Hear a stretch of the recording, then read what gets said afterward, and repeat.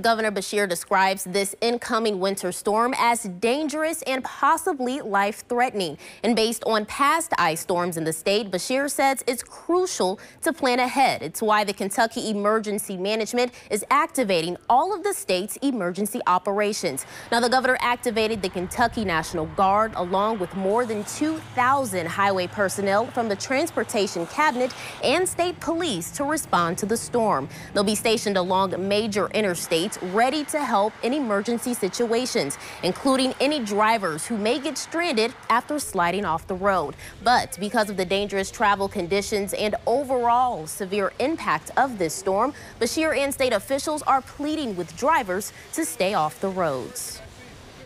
If you could stay off the roadways, we prevent potential loss of life. We prevent people from being in emergency situations. We better protect all of our population, and we allow our road crews to get out there and do the work that they need. Now, while preparing for widespread power outages, downed lines, trees, and even possibly flooding, state crews are expected to be out over the next few days. And after this immediate storm, they'll be conducting wellness checks. Live in studio, I'm Alexis Matthews, WLKY News.